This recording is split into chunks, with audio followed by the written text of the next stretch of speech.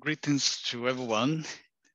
This is our study group on spiritist psychology.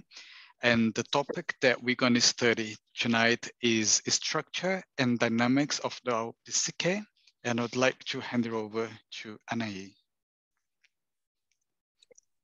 Hello, everybody. Good night for all. So I just want to point out that this is a collaborative study group. We are going to be exchanging thoughts. I will have the PowerPoint now. Let's see, just share with you. And okay, we are going to record until the end of the PowerPoint, and then we will stop the recording and be talking and exchanging ideas. So let me just share here.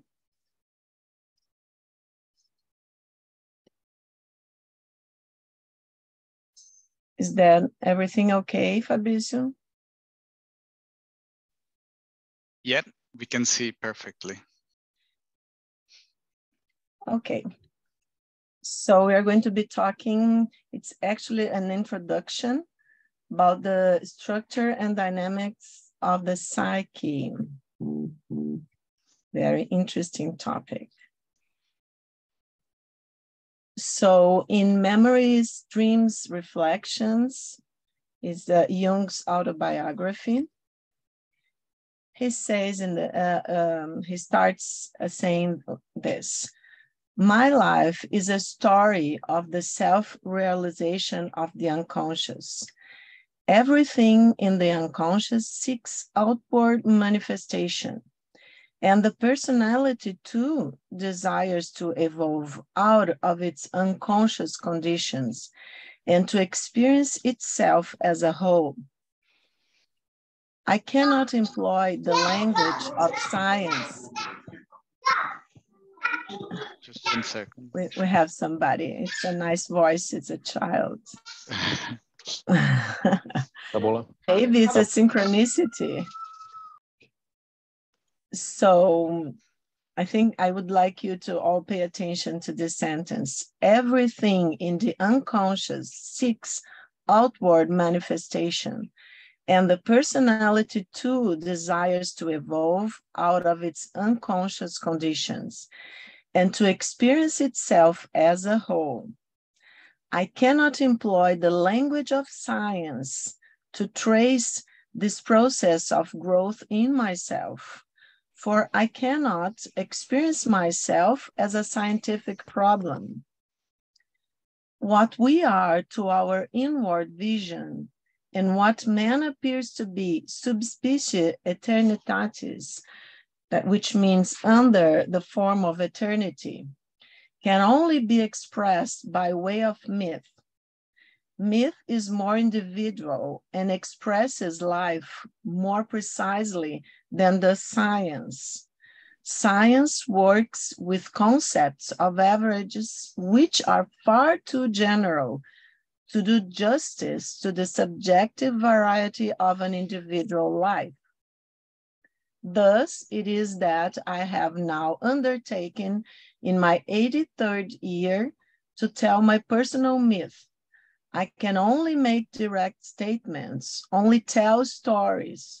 Whether or not the stories are true is not the problem. The only question is whether what I tell is my fable, my truth. So I brought to you some images from, this is, I don't know if I can, you can see here the Jung's house in Zurich. And here on top of the door, this is his study, on top of the door, there is an inscription in Latin, vocatus attac non vocatus, Deus aderet, which means called or not called, God will be present. So Jung got this sentence from one of Erasmus de Rotterdam's writings, and it goes back to the Delphi oracle in ancient Greece, where people went in search for answers from the god Apollo. In a certain way, not that he would like it, I think. Maybe Lionel can tell us later. But we could say that Jung was kind of an oracle himself of the psyche, bringing us many new approaches to its study. So the study of the psyche and information about the structure and dynamics of this amazing and still much unexplored inner world. So these are some images from Zurich and Lake Zurich. And here the Bollingen Tower, a tower that Jung built by the lake. It's a beautiful image. This is Jung by the lake. And just it reminded me that one of Jung's grandsons said that his grandfather was a sailor. We used to think that he's a very unusual one. Because in addition to navigating the waters of the Zurich Lake, which he did constantly, reading out loud Homer's Odyssey, he took a deep dive into the waters of the unconscious, bringing to us much needed knowledge. So here are some images, Jung's mother and father, Jung as a child, and Emma Jung and Jung as, youngsters when they met. And this is the Burgosli Psychiatry Hospital, the biggest in Switzerland at that point, where Jung worked as a young psychiatrist. And this is a very well-known image of Jung and Freud with Ferenczi. And when they went to Worcester in United States in 1909 to give some lectures and talk about psychoanalysis. So Jung says that, sorry, just go back.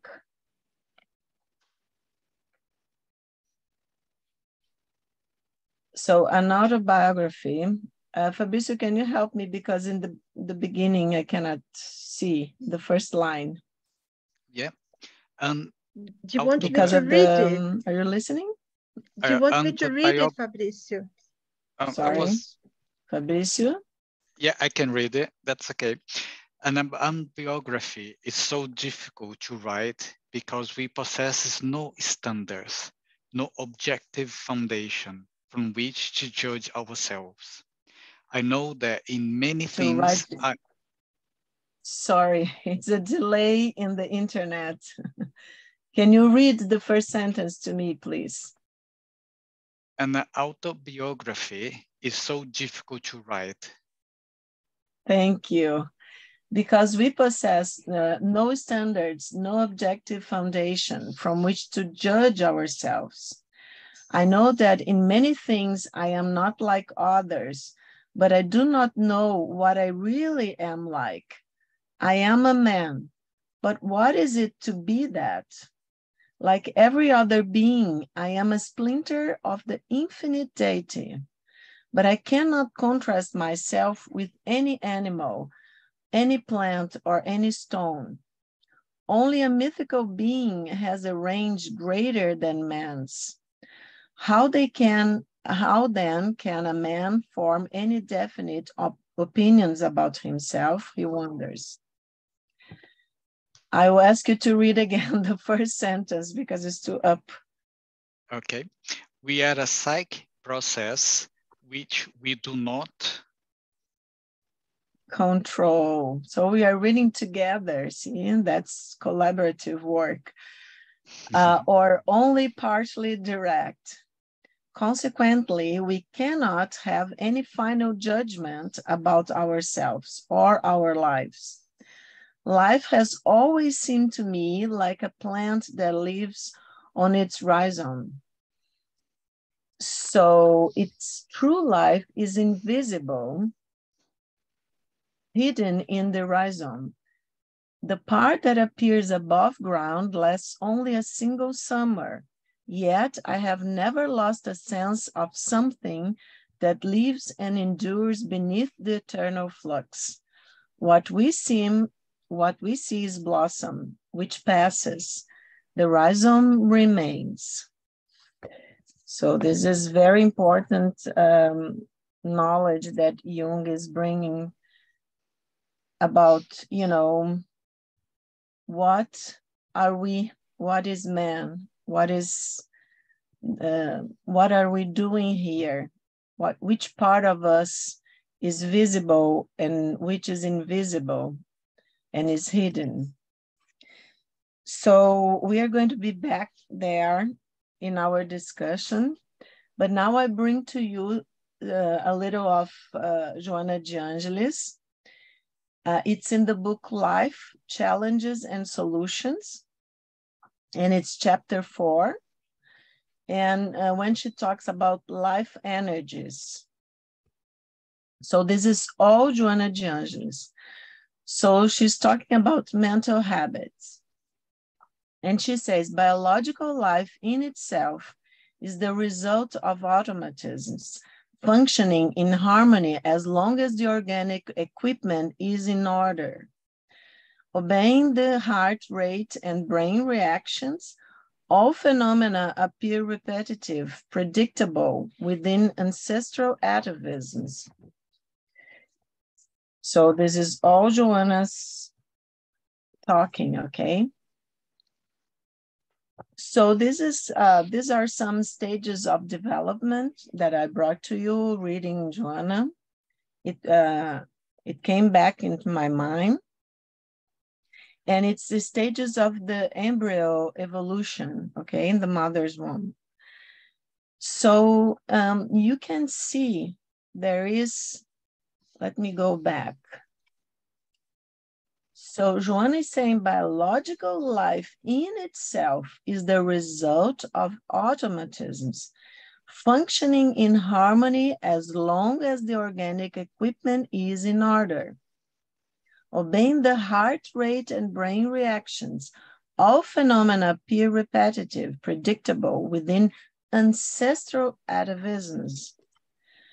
Okay, so you see, one of the things that we think while we are, you know, like a reptile in the embryo developing in the mother's womb, you see, the different stages, 1 month, 2 months, 3 months, coming from fertilized egg, you know, when it's splitting, to the 9-month baby. So I remember saying, when the first thought about that, listening to Dr. Marlene Nobre, that she was one of the founders of the Medical Spiritist Association here in Brazil.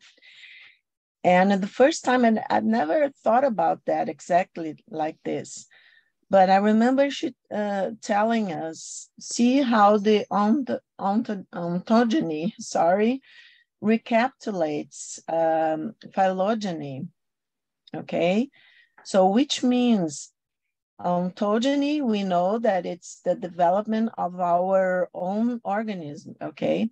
So the development of our organism repeats our evolutionary history as a species, our phylogeny, right? Because we know Darwin, everybody knows Darwin's theory.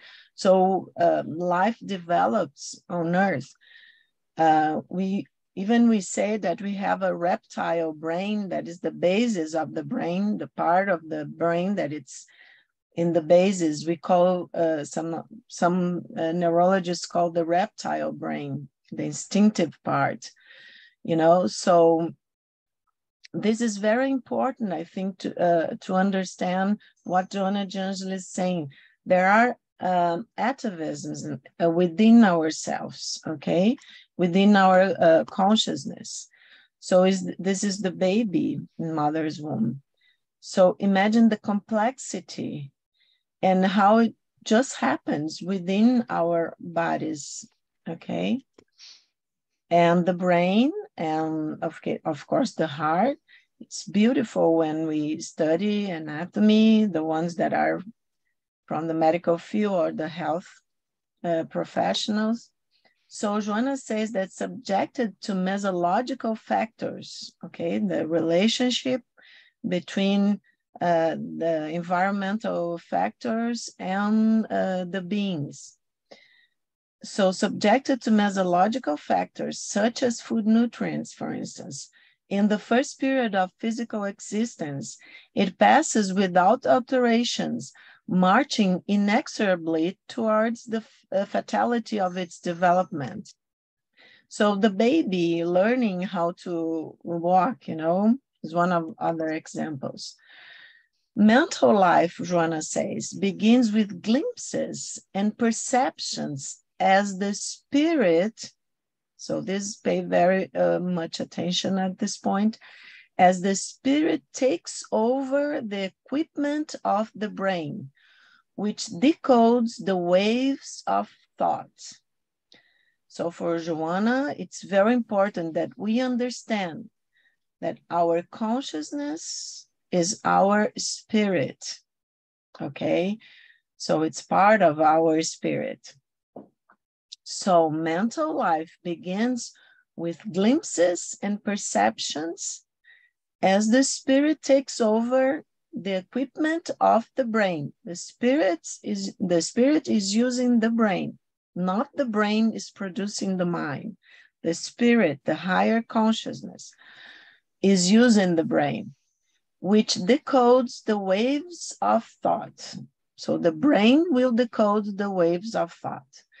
From the initial instinctual impulses to cosmic understanding, don't we want to get there, to the cosmic understanding, and a wide experience, it opens the doors of communication to logical reasoning before reaching the superior stage, which is the identification with the divine consciousness.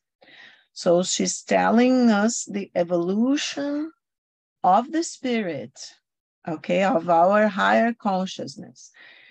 And she says that the spirit here incarnated takes over the equipment of the brain to decode, and the brain decodes the waves of thought. And so from the initial instinctual impulses to going there where we want to go, to cosmic understanding and a wide experience, it opens the doors. So the spirit, little by little, opens the door of communication to logical reasoning, what we are doing right now. Before, so we are in one stage of evolution of the logical reasoning, but before we get to the point of reaching the superior stage, which is the identification with the divine consciousness. Okay, the human being victorious in the previous stages through which he has passed. So we are talking about reincarnations, many lives, many learnings. When reaching the moment of reason, also brings the mental habits ingrained in the reflexes of the fixations of intellectual learning. They are the ones who start directing his conduct because all existential programming begins in the thought for Joanna, okay?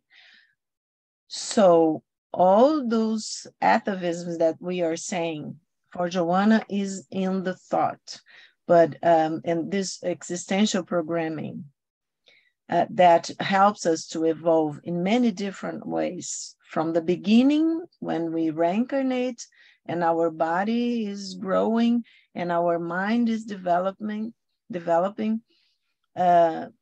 to intellectual reasoning and learning, right? To different stages through that cosmic perfection. Well, it is going to be a perfection, but to the cosmic thinking. So they are the ones, right? These mental habits ingrained in the reflexes of the fixations of intellectual learning. They are the ones who start directing his conduct, because all existential programming begins in the thought, for Joanna. In the thought are the orders of what should be done and how to carry them out. As a result of previous experiences, thoughts of pain, anguish, pessimism were more deeply marked due to their unbalancing force. We are talking about the spirit, okay? It is these unconscious evocations that first attack the mental home when we reincarnate of the individual in his daily life. Linked to the repetitive mechanisms of suffering behaviors, he maintains tendencies towards masochism, cultivating, without realizing it, the mental habits that generate conflict and suffering. Okay. So I brought to you a small, I don't know if I told this before, I'm sorry if I'm repeating myself, but I don't think here I have told this. It's a very, it's an Eastern tale, very quick, that it's a man is on the side of the road. Always when I think about habits, I remember this story. A man is on the side of the road. Suddenly, a rider passes at great speed. The man asks, "Where are you going at such speed?" The rider answers, "I don't know, ask the horse." I don't think I have told you this small story. So the horse can be our habits. Okay, so I remember this when I was reading again Joanna's chapter. So allowing oneself to be led by primitive, habitual manifestations, the labors that keep the being in the stage in which it finds itself are repeated without positive results, without the moral value to reach new levels of the process of evolution. Is if we allow ourselves to be led by primitive, habitual manifestations. Since thought is the guideline for conduct, thinking correctly must be the great challenge for anyone who aspires triumph, for Joanna. Then we can think of the Buddhists, right, that have the octuple pathway, the right thinking, the right saying, etc. So it is up to individual to insist and persevere, opening new space in the addicted mental field, planting new seeds of optimism and hope in order to get out of the sick state. It is essential to start valuing everything around you, establishing new standards of understanding, thus freeing yourself from negative pessimistic constructions. The new habit will slowly implant itself in the subconscious until it becomes an integral part of the behavior. We can exchange some ideas about this with Lionel and other health professionals that, for instance, do psychotherapy, because it's one of the principles of psychotherapy, you know, some kind of, but all of psychotherapists try to bring this habits, this unconscious stuff to consciousness so that we can establish new standards of understanding. Then Joanna goes on, good or bad thinking for her is a matter of habit. You can think about that later on. Every time an unhealthy, perverse, malicious, unjust thought occurs, we should immediately replace it with a dignified, healthy, loving, trusting, fair one, sustaining it with the wave of irradiation of the desire that it be fulfilled. So you see how Joanna talks about mental stuff, but also at the same time about spiritual, she uses spiritual language also, because when we talk about wave of irradiation, so we are talking about the ability of the spirit to irradiate a wave, okay, an energy of the desire that, to sustain this better or healthier way of thinking, dignified, healthy, loving, trusting, and that this desire should be fulfilled by us. So she goes on saying that what we think becomes reality. This is why thinking and acting are terms, for Joanna, of the same existential equation. And so she says, first think, then act. Sometimes it's very hard, and we are going to be learning together why, okay, with some of Jung's concepts and structures of the psyche. So the superior mental constructions for Joanna, which produce healthy habits, are renewed and grow in the being, originating from the spirit that captures them from the divine thoughts, from where all the forces of edification and total realization derive. I'm thinking now about one of Lionel's books, but I don't want to give people spoilers about the transpersonal dimension of the psyche when he talks about that, just so he can have in his mind if he can make some connections about this sentence that Joanna Jungel says, and about the collective unconscious or the transpersonal dimension of the unconscious. The superior mental constructions which produce healthy habits are renewed and grow in the being, originating from the spirit that captures them from the divine thought, from where all the forces of edification and total realization derive. So the psychologically healthy man or woman does not live on memories, nor is she or he tormented by aspirations. As thought is the source that generates aspirations for Joanna, yearning for the best and working to acquire it represents elevation and moral development. Not getting upset, she says, however, when this does not happen, is a demonstration of maturity and balance. So coming to the end, more or less, so this is all the introduction, so we could think about a little of what Jung was saying about himself, using Jung's psyche as and story as an example, and what Joanna is talking about mental habits. So for Jungian psychology, the personality as a whole is called psyche, as a Greek word that originally means spirit or soul in ancient Greece, and later came to mean mind.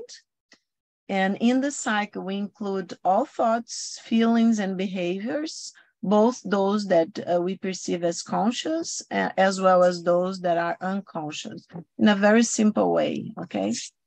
This concept of the psyche represents Jung's early idea that a person is primarily a whole. What man has to do during his existence is to develop this essential whole until he reaches the highest possible degree of coherence, differentiation, and harmony. Otherwise, man can break up into separate, autonomous, and conflicting systems, and a dissociated personality is an unhealthy personality. So in the model thought by Jung, the psyche would be composed of several concentric spheres. We can think about that, like an onion, for example. The most superficial layer would represent consciousness, while the other scales would be the deepest levels of the unconscious until we would reach the center. Among all these layers, there would be a constant interaction. So this we can find in the internet. It's this author, Peter Freeman, in 2014. I thought it was a good map, let's say, a diagram. So, and we are going to be seeing, okay, because we're going to be talking about all these concepts. But so different layers, and this is the ego, okay, and consciousness, we could say the outside layer, and the persona, that is kind of conscious. We are going to be talking about one of the complexes related to the ego. And then in the personal unconscious, the shadow, another complex, it's kind of opposite to the persona. And then the center, the self. It's a beautiful concept, one of, it's a Jung self. There are other authors that talk about self, but this is Jung concept of the self. Deep within the collective unconscious and the archetypal level, okay? But you see that it's borders the personal unconscious because there is the ego self-axis. We are going to be talking about all of these concepts in our course. And this is a much simpler diagram that it's, okay, we have the consciousness, the outside layer, the personal unconscious, and the collective unconscious. Looking very small, but I don't think that it's kind of correct, the size of the thing, but we are going to be seeing all of this and discussing all of this later. So in the collective works, Jung says consciousness is a surface of shift covering the vast unconscious area, the extent of which is unknown. Okay, it's unknown, the extension of the unconscious. That's why it's so much bigger. So we restrict ourselves to the perception of instants of existence. It's like looking through a crack and only seeing a single moment of existence. It is difficult to us to have, a consciousness is like a continuous, that I know everything about myself from yesterday, from 2 days, from 1 week. It's a split, okay? So we have difficulty establishing an image of wholeness due to the very limitation of consciousness. So let's be humble, people. Our consciousness is still limited, okay? So for Jung, the area of the unconscious is immense and continuous, but the area of consciousness is a restricted field of momentary vision. So just to remind us that the word consciousness comes from the Latin conscius, which means to know with other, to participate in knowledge, or just to know later on. So consciousness is the only part of the psyche known directly by the individual, forming from the unconscious, according to Jung. It appears early in life, probably before birth, and changes throughout life. The beginning of consciousness is also the beginning of individuation, a concept, a beautiful concept that we are going to be learning later on the course. It is the point of orientation and perception of the external world. Okay, so we need our consciousness to orient ourselves and have this perception of the external world. And I brought to you this, I love many sentences, Jung sentence, brought to you this sentence where Jung says, until you make the unconscious conscious, it will direct your life. and you will call it fate. I think this is very important. And keep in mind this sentence, because it's one of, I think, Joanna's main objective. And also, of course, Jung's, his development of analytical psychology that we call depth psychology, to bring the deep unconscious, not only our personal unconscious, but the deep unconscious as much as we can, to have this talk with our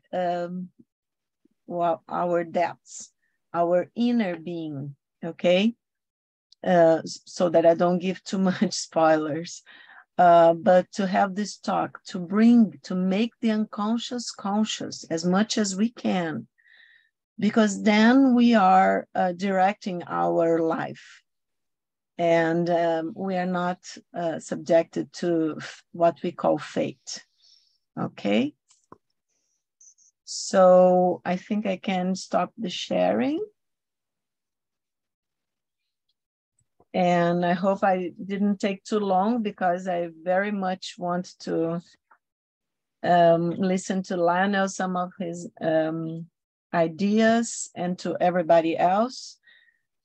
And I do invite everybody who is listening to this recording afterwards to join us in the next meeting, so we can debate and exchange ideas together. Okay, if possible and when possible. So I should say bye-bye to people that are listening to the recording. Fabrice, you want to say something? Are we gonna record Leonel's comments before we open to questions and answers, or shall we stop the recording now? Oh, that would be interesting. Would like Lionel to give some of your thoughts, so that people later could. Okay. Well, she says that we have to replace negative thoughts with positive thoughts, which is actually a kind of a cognitive behavioral approach to one's emotional state. She also stresses thinking a great deal. She doesn't seem to take into account feelings, which are just as important as thoughts. So I think she needs to have a few more conversations with Jung about this, because some of these negative thoughts are coming from the deep unconscious. They're coming from complexes that the individual actually has no control over. And that's why becoming conscious is so important. It's difficult to change a negative thought if it's being influenced by material in the unconscious that you have no control over. That's my main comment about what she said. Can I just give you, that was my kind of fault. Yeah. Because Joanna de Angelis is she talks a lot about feelings and sensation. She does. Oh, but okay. Yeah, and it would be too long for this meeting. Yeah. So I kind of like, I knew, we know each other very well, that you would comment on this, because, and I wanted to talk about the thoughts. We say in the Spiritist knowledge that thoughts have all this power in the sense that have our waves, right? And have all this energy, but they are colored kind of, we can use this image, by feelings and emotions. Yes. So Joanna talks about this too, but I brought only a part of the, her reasoning, because I really wanted to have this talk and this challenge, Lionel, because cognitive behavior therapies and meditation, mindfulness, for instance, is so important in the medical field nowadays, as you know, as a psychiatrist. And that's the way, for instance, meditation is able to get into the hospitals and the psychiatrist training. But they live this part of that Lionel were talking about the feelings and emotions, okay? So I will be bringing this later on when we talk about the complexes, because we have a different classes to talk about things. So I wanted to make this on purpose, Lionel. And I'm very glad that you talked about that and is reminding people about feelings and emotion, because there is everything to do with Jung's concept of the complexes, right? Mm-hmm. And Joanna talks about that. But I wanted everybody to go little by little, because nowadays it seems that either we are, tormented, if we could say like that, about feelings of rage, or sometimes loving, if people say thumbs up. Oh, I think it's so beautiful what you said, and I want to be your friend in the social media and all of that. But usually what we see in the social media, I know because people tell me, because I'm not in social media, but what people keep complaining, and our patients, that the rage in this debate and all this duality, and I have the reason, and you are, and people are my enemy that don't agree with me. It's kind of contaminating, everybody. So I think it's so nice that Lionel talks about that, because we have to go deeper. So it's not only the thoughts, not only the mental habits in this sense, but also the feelings and the emotions that overcomes us sometimes. Sorry, Lana, I just want to make this and say that it's her writings are very extent, so I wanted to go little by little. Go ahead, please. I also think that you could unpack a little when she says that what we think becomes reality. That's not so easy to understand, but it seems to mean that our outer world seems to reflect our inner world. So, for example, if we have a lot of internal conflict and aggression, that we tend to evoke conflict and aggression in our relationships. So what's going on outwardly reflects the way our mind is put together. I think that's what she meant by that. Otherwise, it's a bit hard to understand what she meant. No, it was exactly that.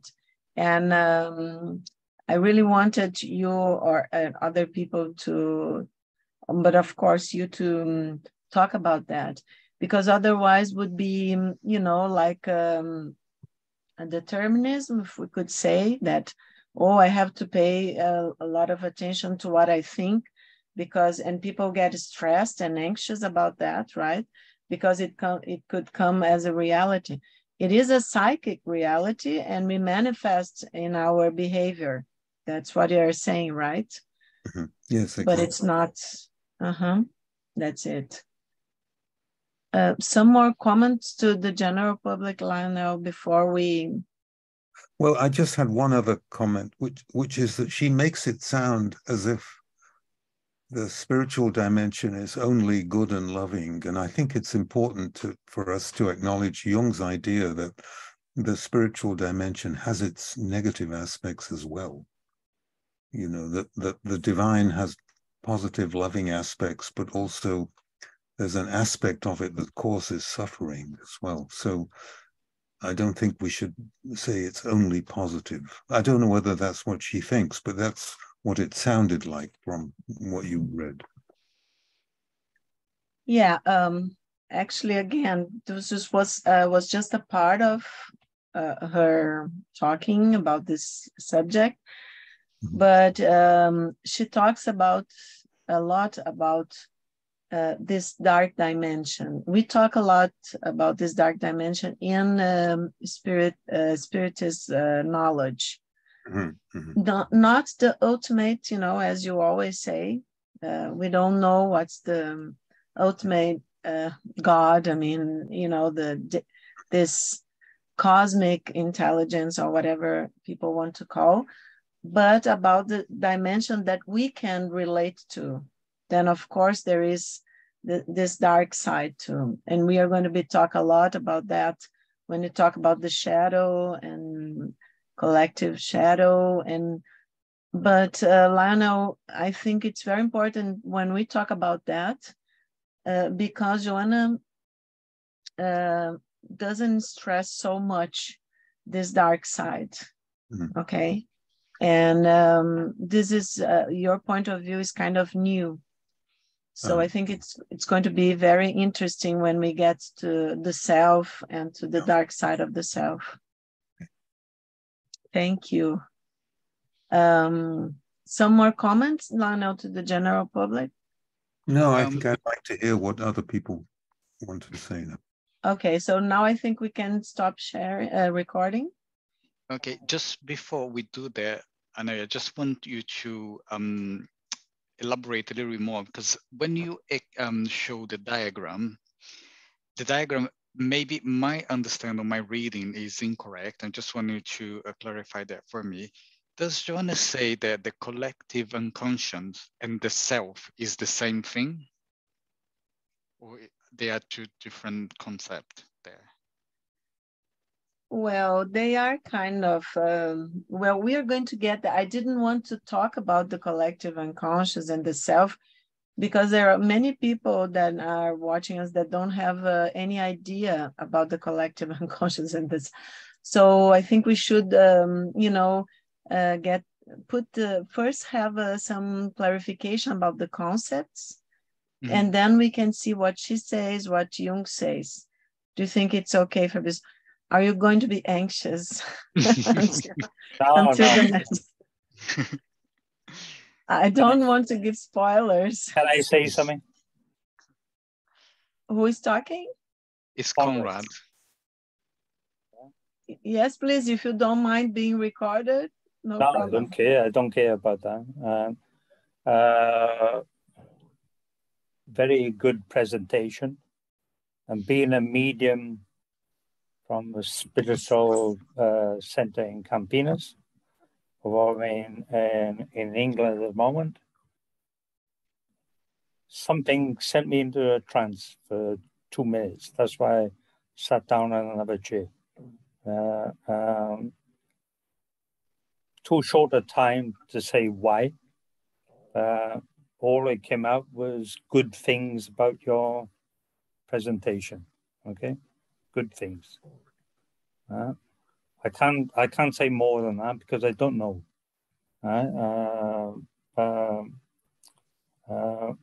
It's important, as the first person said, is good and good sides and bad sides of the entire story. So it's important to understand that and pray for everyone, basically. Thank you, Conrad. So I'm going to stop the record now so that we can move on to the questions and answer, if that's okay with everybody. So I will stop the record now.